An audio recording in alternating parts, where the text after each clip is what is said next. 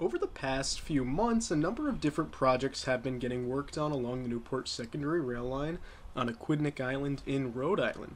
This video shows projects being done by both designated operator of the line, the Newport Narragansett Bay, as well as the Old Colony Newport Volunteer Organization.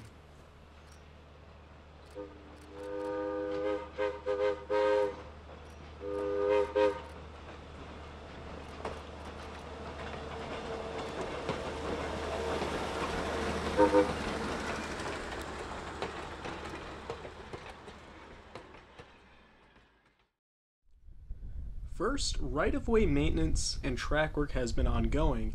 A previously problematic crossing at Corey's Lane in Portsmouth was spruced up a bit. Track was rebuilt and some billards were installed as a safety measure to keep vehicles off of the tracks. This is a popular parking area for the nearby beach, and cars often parked dangerously close to the active line, although most people didn't realize it was still active. Still, that is no excuse to park on train tracks. Now, with the billards, cars are no longer able to park too close to the tracks, and the trains are able to roll through without incident. Ties are also being installed along the north end of the line in various spots to improve the old track. Here are some shots near Anthony Road where ties are going in. Ballast has also been dropped in certain areas where tie work is finished, improving track structure and drainage, which has been an ongoing issue for years.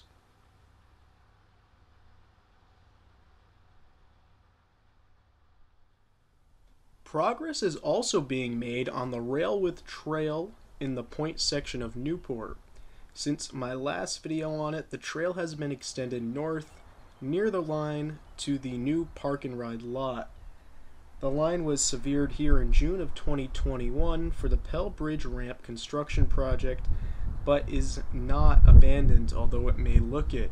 While the east track was removed, the west track is being rebuilt to reconnect to the train station and Newport Transportation Center. The track needs to be finished south to the station, but hopefully we'll see trains on it later this year.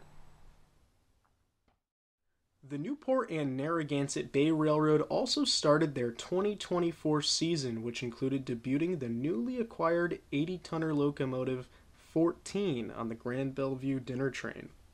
The locomotive was saved from a decommissioned power plant in Springfield, Massachusetts last year and has found a safe haven on this line. They also continued to work on the Melville campus that now includes several structures and displays, including a new signal. In addition to the dinner train and station, Melville includes the Dashing Dan's clam car, Old Colony Newport Railway wood passenger cars, the former Fall River McDonald's train car, and other equipment. Rail Explorers also operates rail bike excursions on the line from Melville, and they board across the street.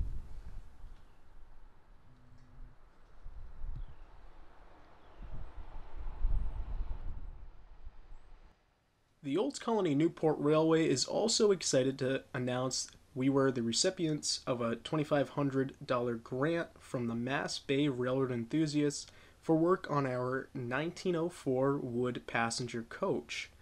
The money will go toward repairing car sills and windows to help preserve the car and protect it from the weather. Currently, it is on display with the 1884 parlor car at the rail yard in Melville.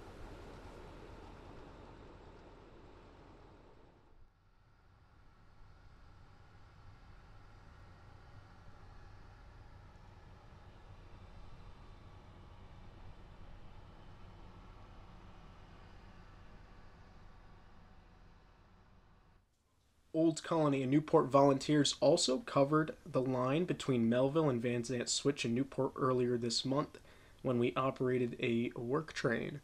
Some light maintenance work like clearing the line of downed trees and drainage pipe clearing was done. A longer video of this work train is linked in the description. Lastly, a few local college students are working on a project gauging interest in restoring passenger rail service to Newport. They have prepared a survey and petition, so if you haven't already, please fill it out. I have another separate video about this you can watch, and it is linked in the description. I hope to cover more of this project and the proposal of Newport Rail restoration in future videos. If you are interested in volunteering, please email the Old Colony Newport Railway. Contact information is in the video description. Thanks for watching, and stay tuned for future videos on the Newport Secondary Rail Line.